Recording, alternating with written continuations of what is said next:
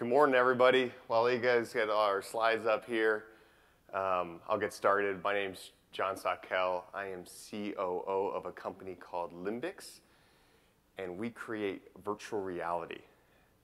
Now, Jamin and Carrie asked me to talk about what it's like to create a VR company today, but I thought even before we get into that, I'd do a show of hands. How many people in this room have actually tried VR? Woo! Great, that's a really high number. I don't think I've seen something so high. I think it's the San Francisco effect, or the tech and the AnxietyTech effect. So what we do is we create a virtual reality platform for the treatment of mental health disorders. Now, I should let you all know, I'm not a doctor, I'm not a psychologist, I'm a technology entrepreneur, and I've got a real passion for creating products that go to underserved areas. And today we're going to talk about how VR is being used to treat mental health disorders. We're going to talk about some considerations when creating technologies for healthcare. And we're even going to learn a little bit about what it's like to create VR. Should we get started? All right.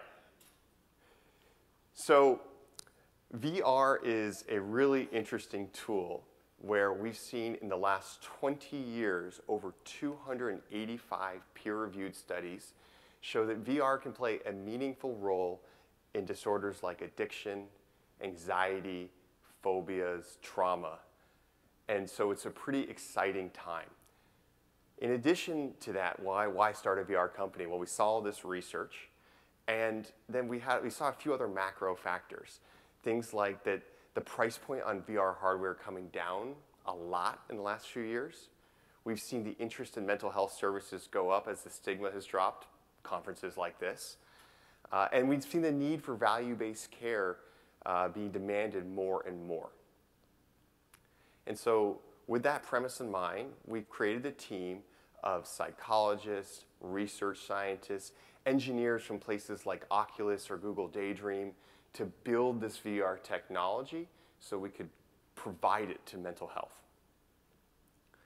And you might be wondering, if VR is such a good tool for treating these disorders, how come it isn't until just now that it's in healthcare? None of us have probably really seen VR when we go to a clinic or to the hospital. And the reality is that the technology's really changed a lot in the last decade or so. It wasn't long ago in my lifetime where VR was a cave, where you had 6 walls and a cube around you. And it takes 8 computers to run something like this. And as you and it would sort of create these experiences where you feel like you're somewhere else. And now today, we can put those experiences into handheld devices that go on your face. And as you turn, the world will update in real time. And that's what creates a sense of presence. And there's some really interesting applications for using that in mental health. And so a year ago, my company launched a product for exposure therapy for private practice. Now, are anybody in this room familiar with exposure therapy? Wow. All right, AnxietyTech. So I did not expect that many hands. So exposure therapy at a high level is the idea of systematically desensitizing one's to their fears or sources of distress. And VR is a really interesting tool for that. And so we put a product out a year ago that lets psychologists see what a patient sees in VR on that tablet you're seeing, and then control the virtual world for the patient.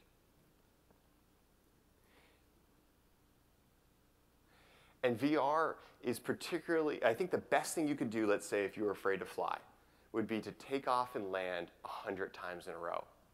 And that's totally impractical, certainly not cost effective, and you're not going to do that in a therapy room. And so what we've seen is that it's a great way to practice this sort of thing. I could say the same thing for driving. 9% of car accident survivors develop PTSD. And a good chunk of those folks will actually have a really hard time getting back behind the wheel. It might be a slippery road that triggers them. It could be a bridge, a tunnel, some dark area where they can't see well.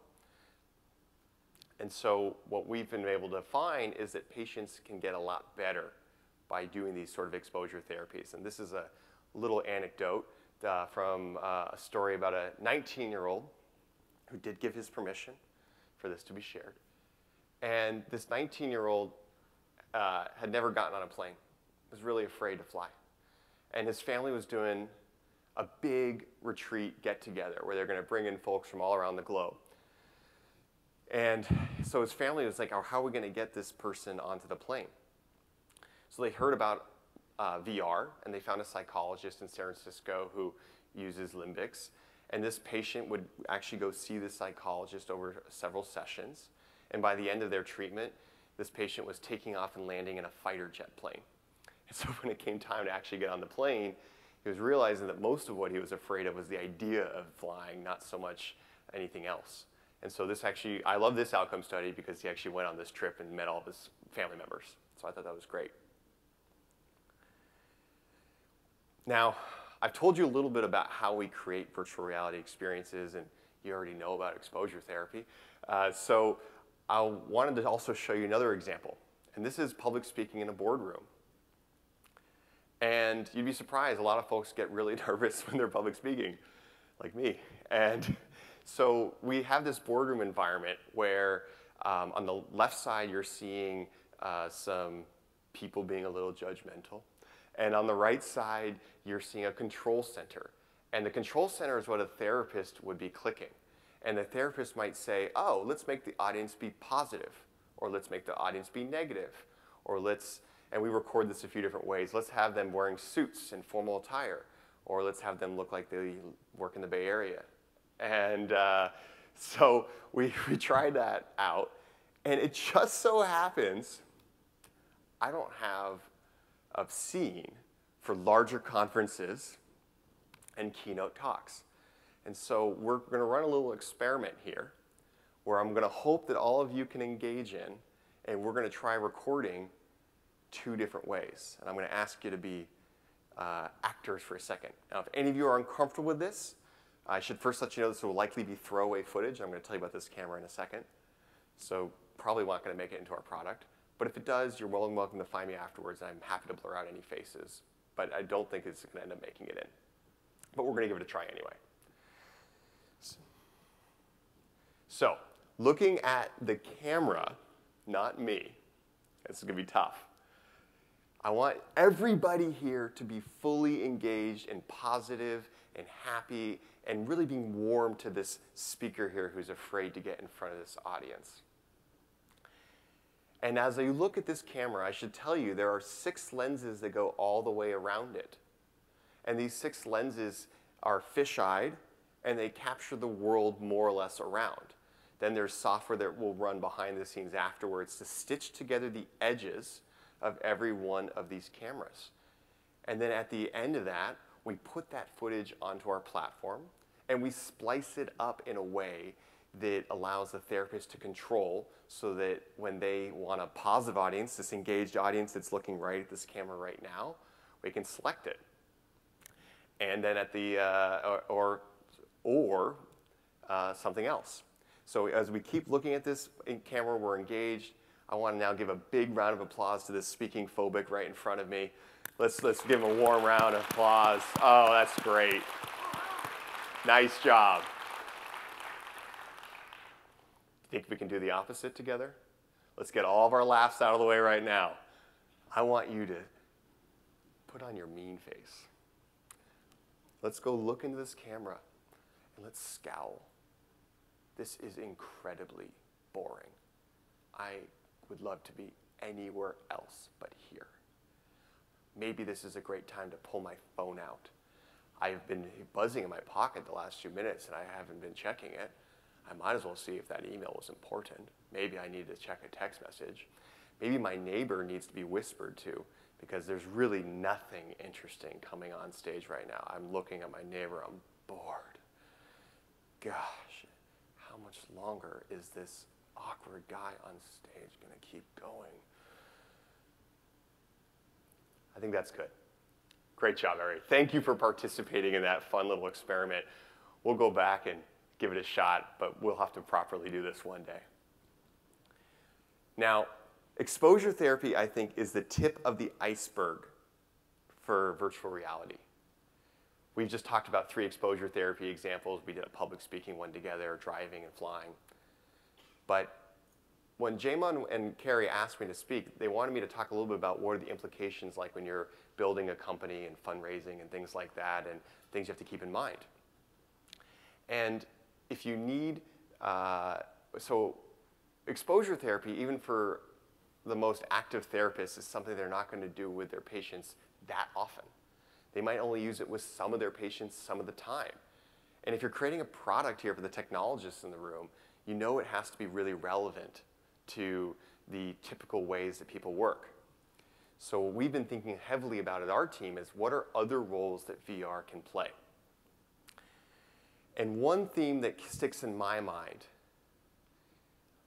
is addiction and substance abuse. As many of you know, the opioid epidemic is rampant. Roughly 60,000 people will die every year from opiate or opiate-related problems. And I was thinking about that stat. In the Vietnam War, there was roughly 60,000 Americans that died in the 10+ years of occupation. So more are dying per year from this problem than a war that we were engaged in many years ago. It's also, when I think about substance abuse and addiction, something that's a little personal in my family. And I'm going to tell a story I haven't actually told to a group before. So in the mid-2000s, my father was diagnosed with non-Hodgkin's lung lymphoma. And he's alive, so it's not one of those stories. But when he was in his treatment, his doctor prescribed opiates to help him deal with the pain management. He was going through chemo. It was a really painful, hard experience for him. And it helped. And it worked. And there's a reason why these drugs are actually approved and in use today. But unfortunately, it didn't take long for him to become hooked on it. And before you know it, he was trying to refill these prescriptions as best as you can. And by the end of 2006, he was checking into a Betty Ford clinic because he had gone way too far deep and he needed to come off of these drugs. And one of the most painful experiences for an addict is withdrawal. And when you're withdrawing, you're sweating, you've got fevers, you're shivering. It's not a fun experience from the looks of it. And pain is in the brain. And I don't think that VR is a substitute, but I do think that there's a role that VR can play to distract our brains and have it think about something else other than the throbbing I might be feeling inside.